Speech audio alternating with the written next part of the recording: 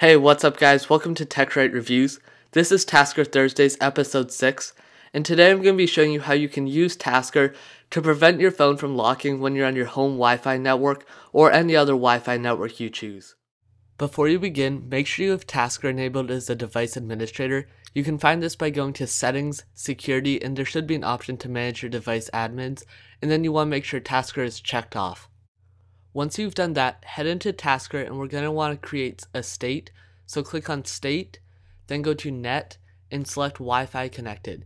Here where it says the SSID, you're going to put in your Wi-Fi network name.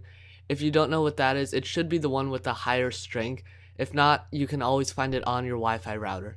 Once you select that, leave the MAC and IP address blank, and then we're going to want to create a new task which you don't have to name. Going to go to Plus, Display,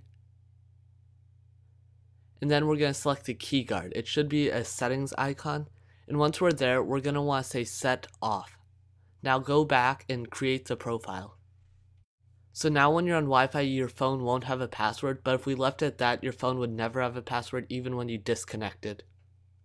To create the profile that will re-enable the key guard once you've left your Wi-Fi, you need to go to State, then you need to select on Net, Wi-Fi Connected, hit the invert option, and then you're going to want to choose your SSID once again. It should be the same as before, and then you're going to hit the back arrow, create a new task.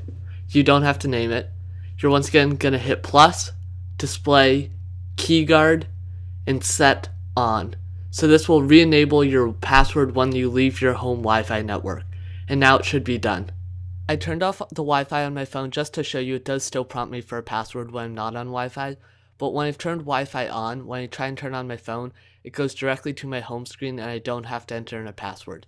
If you guys like these videos, please give a thumbs up and also subscribe. It really helps out and it lets me continue to make these videos for you. There's going to be a lot more Tasker tutorials, so make sure to subscribe, and I'll see you guys in the next video.